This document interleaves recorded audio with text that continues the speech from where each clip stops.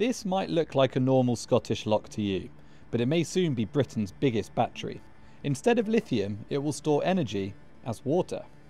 We are just outside the exploratory tunnel of the Corriglass Pump Storage Hydro Scheme, midway between Fort William and Inverness in the Scottish Highlands. Pump storage hydro works by pumping water up from the lower reservoir, up through the turbine house, up to the upper reservoir, and store it like a large water battery. When the power is required, it releases the water from the upper reservoir back down the hill through the turbines to generate for the consumers to use.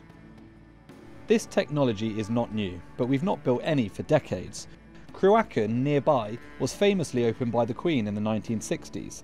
It now wants to expand too. That's because we need ways to store excess wind and solar power when it's plentiful to use when it's not.